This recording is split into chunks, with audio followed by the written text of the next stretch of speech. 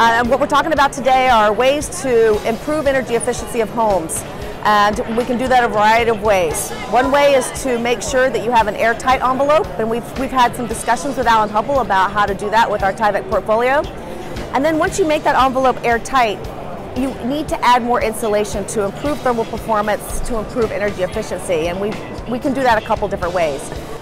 This is called the extended plate and beam wall, and basically this is a creation of the Home Innovation Research Lab in conjunction with Dow Building Products, designing a different way to get good thermal performance but allow people to build in ways that they're comfortable with. So here you have the continuous insulation inside the wall.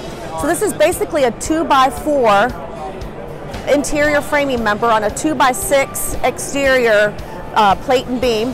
And then you put 2 inches of continuous exterior insulation over the 2x4 studs, and then OSB over that, and then Tyvek over the OSB.